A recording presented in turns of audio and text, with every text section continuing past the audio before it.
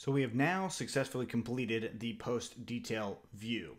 Of course, there's things that you could add to it to make it a little bit more dynamic, but for the most part, it works really well, especially the linking part. That's like really important. If that Foley if it didn't really sink in for you, definitely go back and try it and break it and try it again and then rewatch. And the nice thing is all of this code is going to be on GitHub, so you can check that out there whenever you need to. So in this one, what we're going to do is actually jump into something a little bit easier, and that is using forms. And more specifically, we're going to be doing model forms to start. Model forms are basically a form, like you fill out a form on a web page, and it's going to save that data into the database for us. So inside of posts, we're going to make a new file inside of the post apps. It's going to be forms.py, and that's from Django import forms. And then we'll do from .models import post. And we're just going to make a new class called post form, and it's going to be forms.model form. And it's going to be, we're going to say class meta model equals to post.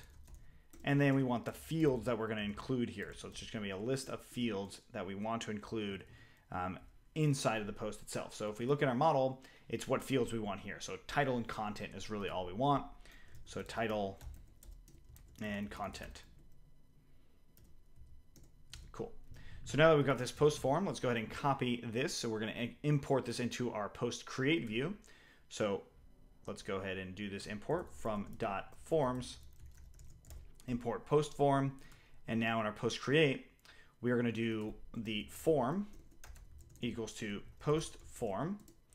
And we'll just instantiate it or initialize it with the parentheses. And then we'll add some context. And we're going to say form. Context variable of form is equal to the view variable of form. And then finally, we're going to return some sort of render here. And copy this and paste it in here. And again, I'm going to make a new HTML and call this post_form.html. And in our templates, we're going to make a new file and we'll call it post_form.html. And I'm just going to copy the index stuff, paste it into our post form, and just get rid of everything out. And I'll just say form. And in here, we're going to use our form variable, do form as p, so as paragraph. And we'll take a look at what this does in just a second. Let's just check a few things. First of all, we have our post model form in here imported. We set it equal to the variable form, and then we set that context into our post form HTML. Inside of our post form HTML, we render the form with form.asp, and we already have the URL set up for the create. So let's actually take a look at create. So I'm going to come in here, post/create, and now I've got this form, right? Very, very simple. Of course, I don't have a few things to it yet, like I don't have an input button, so let's go ahead and add one.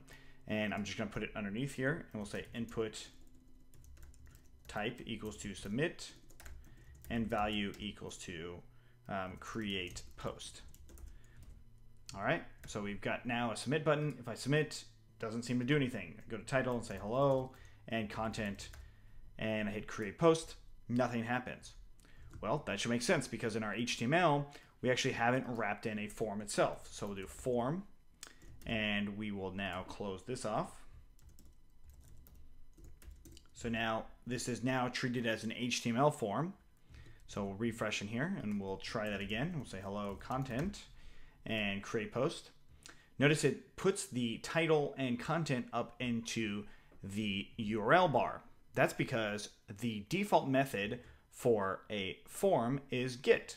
So if I said method equals to get, it wouldn't be any different than what it already is, right? And that's actually not what we want. What we want is post.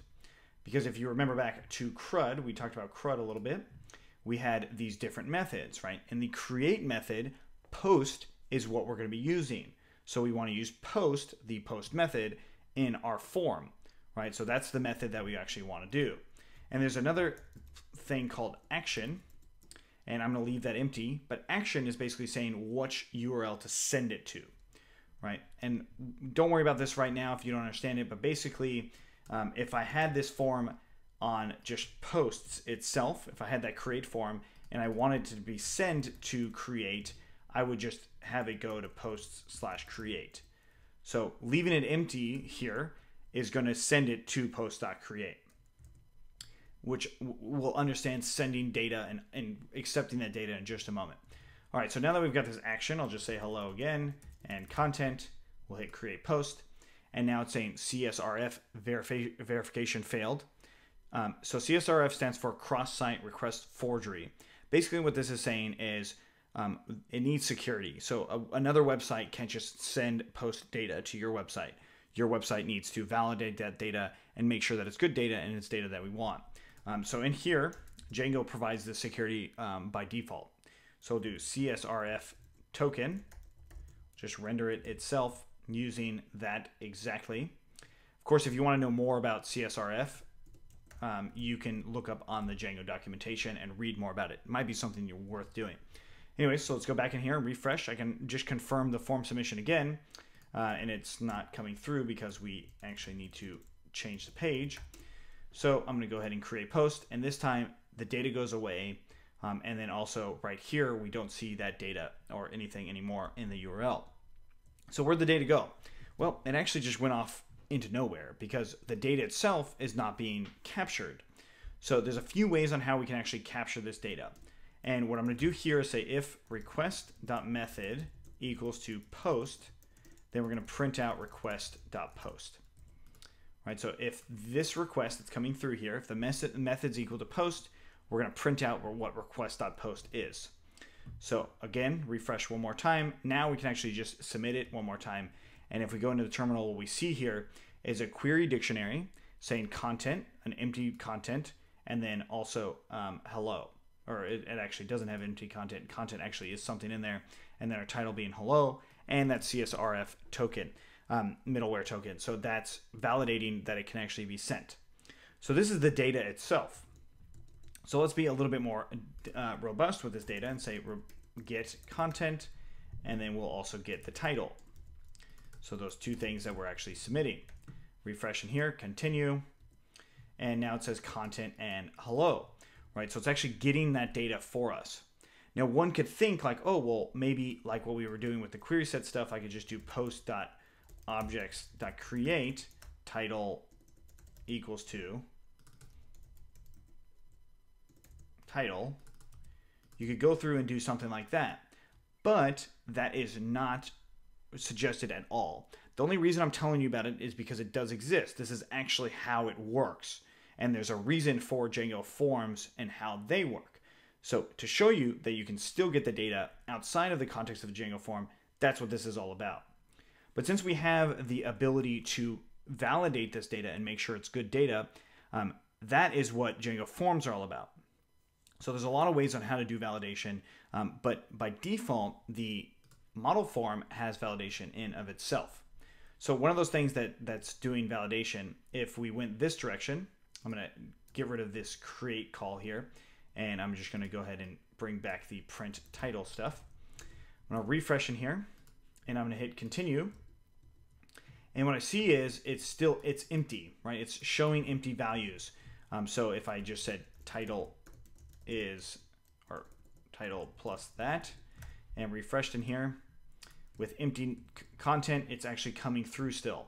We don't want that to happen. We want it to be based off of the model, which these two things are required fields, right? So to make that happen, we used the Django form instead of just this request method stuff. So I'm gonna go ahead and delete all that, or actually I'll comment it out so you guys can still see it. But what we wanna do is take the request inside of here. So I'll just say request.post. So I save that, come back in here and refresh, and now it says this field is required. So now it's showing these validation errors. These are built-in validation errors. But we don't want to see these validation errors every time we load it, right? We would say request post or none. So it's either going to grab that post data or it's not going to get anything. And now what we can do is add a new title in here. So I'll say new content and content here and hit create post. Doesn't seem like anything happened, so I'm going to go ahead and get rid of that and just look at the list of posts. And at the very bottom, we're still not seeing anything as far as the content is concerned. But the content actually did come through. So what we need to do now is we'll have to say if form.isValid instance equals to form.save commit equals to false. and then instance.save. Okay, let's try this again, refresh it, and we will come back into posts. And at the very bottom, we should see a new one, and we do, 14. We can try that a few more times just to prove that it works. And we'll go back into posts, and we go down to the very bottom, and we have 22 now instead of 14. So our create method is actually working. But again, if I get rid of something here and hit create post, it's going to say this field is required. It's referring to the content field itself here. And if I get rid of any of these, again, it does the exact same thing. So that's form validation. And when we say if form is valid, so that means that all the fields are valid, everything's filled out the way it should be, and all the validation stuff actually exists and works, then it's going to go through this as valid and then actually save it into the database. The other nice thing here is we can actually print out the form data. So we can do form.cleanedData.get, and I'll just say title. So that's how you get, so form.cleanedData.get, and then the field name, that's actually how you would do it. And we come back in here. Let's try that again, title 2 and ABC, create post, and we'll see that title 2 is printed out. So this is saying, hey, this is good data. We can print out that data, and then we can also save that data into our database. So that is our create form. There's a lot more stuff to forms than that we've covered here. Definitely a lot more stuff that you can do, and doing custom validations and stuff like that. If you want to know more about custom validations, definitely check out Try Django 1.8. We talk about more custom validations in there using something not called model form, but instead using just standard built-in Django forms. We also use that on a lot of our other projects too, if you want to learn more about forms specifically. But the model form itself uses validations that are based off of the model as we've already seen. So if you also did something that was too long for the title, we could see that. I'm just going to copy and paste this. And it might not even let me go far enough to make it too long. No, it won't even let me paste enough characters to make it go too long. It will stop at 120, which is also a really cool thing. But that's really simple, right? So all you did here was we created our model, and then we added that model to a model form, and then we put it into an HTML document. And then finally in our view, we just handled how that view worked and handled everything else. So if you have any questions on this, let us know. Otherwise, let's keep going.